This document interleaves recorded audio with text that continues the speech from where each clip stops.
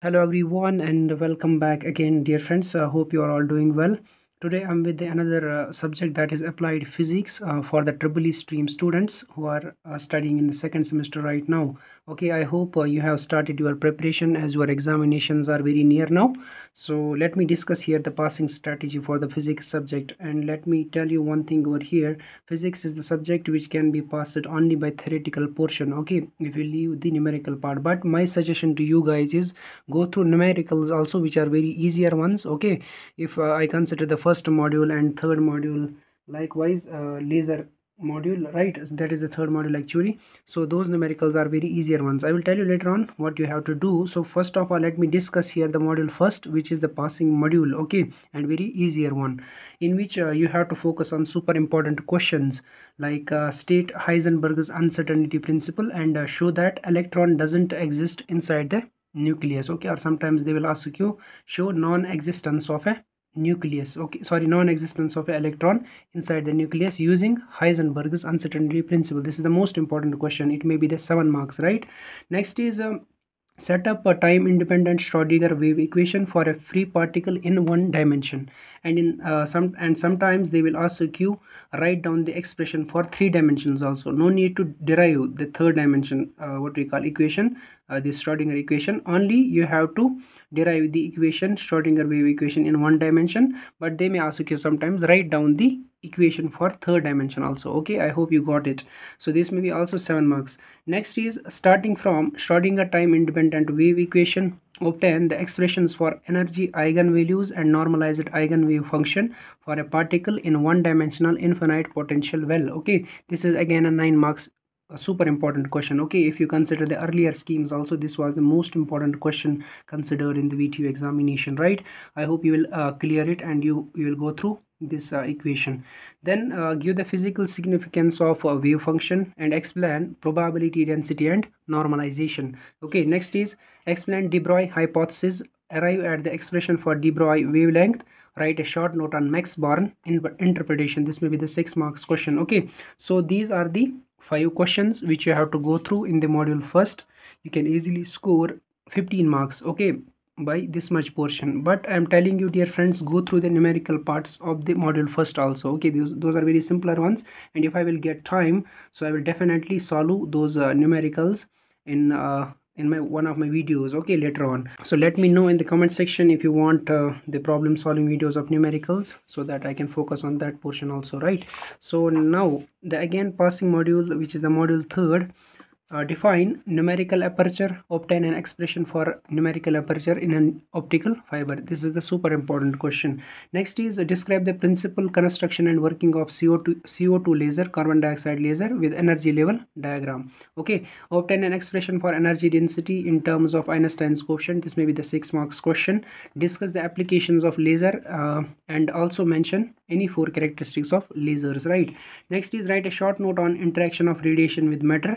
Last but not least is what is attenuation. Discuss different types of attenuation in optical fiber. Okay, also go through numericals of optical fibers also. Okay, only one thing is there, if you just practice the problems, you will find easiness in physics numericals. It is not like the PU physics, okay, that is somehow tough than this engineering physics over there. Okay, so no need to worry, go through the numericals also.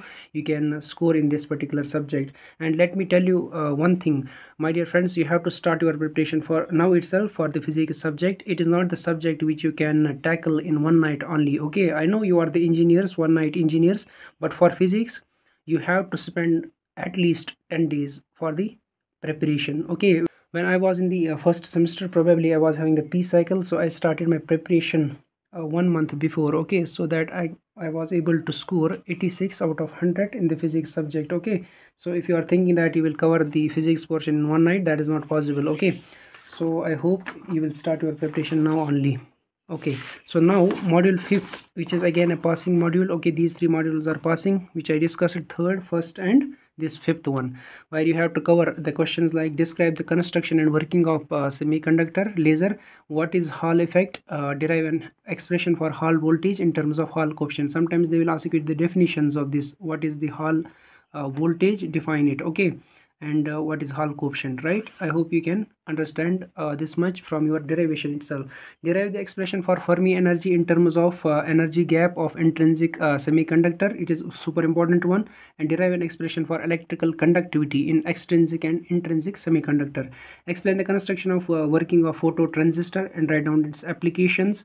And explain 4-probe method to determine resistivity of semiconductor. Briefly explain law of mass action. So these are the 7 questions from the module 5th which you should go through. Okay, I'm not taking all the syllabus portion, that is why the purpose is to make these important question so that you can find some relief. So this much portion is enough in the module 5th. I hope you will cover these 7 questions from module 5 also.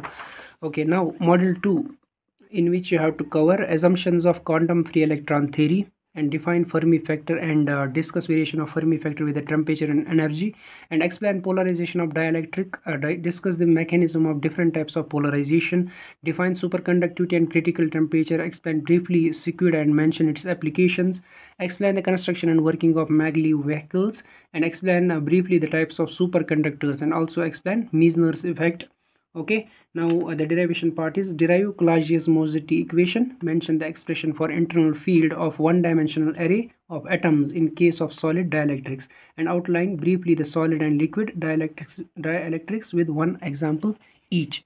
Okay, these are the 8 questions from module 2 which I have taken from the different papers, previous year papers, so that you can score in the physics subject. Okay, this much is all about the module 2nd. Now let me come to the module 4, in which you have to cover only 5 questions. Discuss about continuity equation, derive the expression for displacement current, and explain Faraday's law of electromagnetic induction, Ampere's circuital law, and Biot-Savart's law.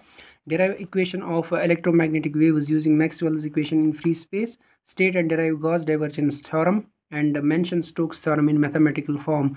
Write a short note on fundamentals of vector calculus, for example divergence. What does the divergence mean? What does the gradient mean? What does the curl mean? Okay, and if you are convenient, go through the numerical part. Okay, this much is the theoretical concepts which I discussed in this particular video. You can easily pass if you just read this much theory. Okay, if you want to score more than 80, definitely you should go through the numerical part, so that you can pass the subject with the flying colors. Okay, not only pass, you will score also. This is my word to you if you just go through these all portions whatever I have mentioned in this video. So I wish you all the best for your examinations, and make sure you will start your preparation now only, otherwise it will be too late if you are just thinking that you will pass the physics subject in one night over the year. Okay, so at the last I want to say one thing, that is subscribe my YouTube channel, and also press the bell icon so that you will receive the notifications of my videos whenever I will upload. Thank you.